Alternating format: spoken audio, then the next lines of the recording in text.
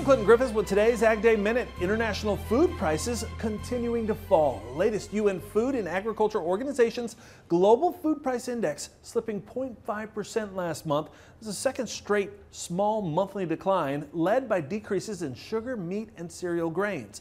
Now, the August index also down 1.1% from last year. It's also almost 25% below its peak reached in March of 2022. Now, the index is a monthly measure of prices around the world when it comes to a basket of food commodities.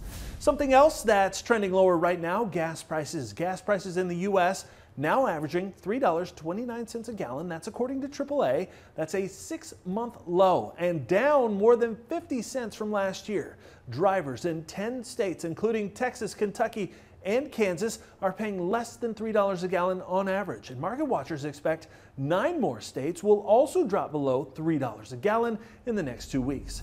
And seafood chain Red Lobster is emerging from bankruptcy with new ownership and leadership. A bankruptcy court approving Red Lobster's restructuring plan, allowing it to exit Chapter 11 protection. RL Investor Holdings will acquire the company by the end of this month, with a former P.F. Chang CEO taking over leadership. A $60 million investment is set to revitalize the brand. For more Ag News, watch Ag Day weekdays on the station or anytime at agweb.com.